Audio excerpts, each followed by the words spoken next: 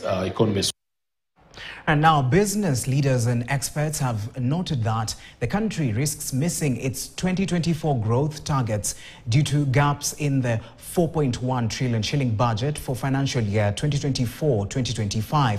Now, the Institute of Public Finance, IPF, a finance think tank, has warned that the absence of allocation for pending bills, low development budget, mismatch priorities and overlaps in government functions could deny the economy the much recovery push, with billions of shillings going into waste due to leakages.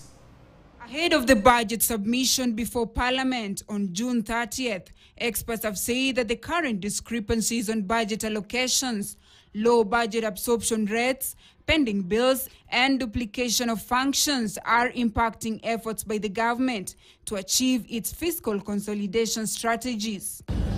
The practicability of the proposed growth target has been questioned.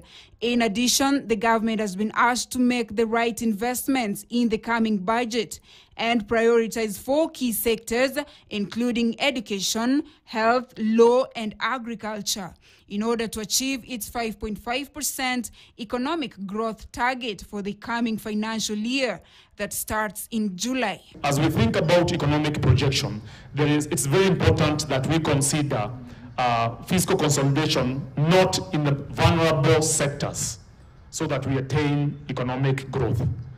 We have to ask ourselves, which are sectors that we need to cut and which one do we need to propel. While releasing this year's National Shadow Budget, James Muraguri, Chief Executive, Institute of Public Finance, said that the national government's forecast of shillings 300 billion increase in ordinary revenue for the fiscal year 2023-2024 is uncertain, given the uncertainty regarding the rising cost of borrowing and accumulation of debt, which continues to shrink the borrowing space. The financial think tank has also said there is a pressing need to prioritize the clearance of nearly 570 billion shillings nationally and 165 billion shillings in county pending bills. We headed mid-year when we expected to pay the remaining $500 million, around 60 billion out of the maturing Eurobond. The pressure on our debt will still remain a debt-distressed economy, and that's something that needs to be considered by parliamentary committees as we engage in the next budget. In the launch, it was revealed that the budget is highly affected by corruption because of the presence of contractor-driven items on the budget that are not necessarily for service delivery for taxpayers.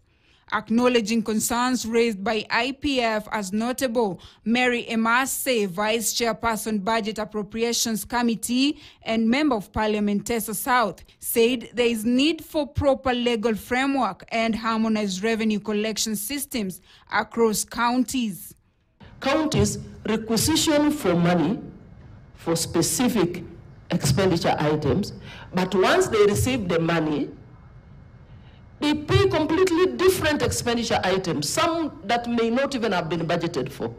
The Institute of Public Finance further notes that the disparity in budget is further compounded by external risks as well as high unemployment concerns across the country.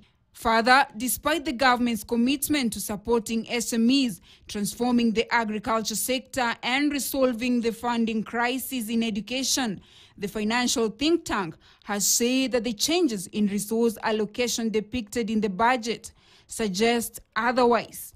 For KTN News, I am Esther Diana. And now, smallholder tea farmers can now get affordable inpatient and outpatient medical services across the country. Now, this is after